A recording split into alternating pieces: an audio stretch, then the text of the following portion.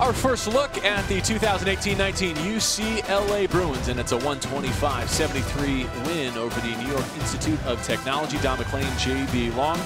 One of the newcomers, Moses Brown, with a great first impression. He went 8 of 9 from the floor. 20 points, 13 rebounds, 4 blocks in 20 minutes. And yeah, it's not going to be easy like this every time when they make a jump up in the level of competition. But I'm really impressed with how he plays. You know, he plays hard, he rebounds, he runs, he understands he's got to protect the rim.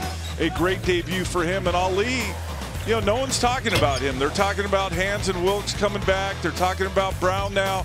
Don't be surprised, and you and I talked about it, JB, if Prince Ali doesn't step up and have a much better year than people anticipated. Well, when you have Brown getting the attention on the inside, you're going to get a lot of inside-out perimeter looks, and some key pieces really shot well from the three-point line. And Hans was noticeably more under control, trying to run the team.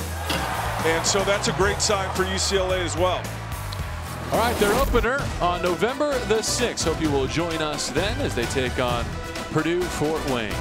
Tonight, it's a 125-73 win over the Bears for number 21, UCLA.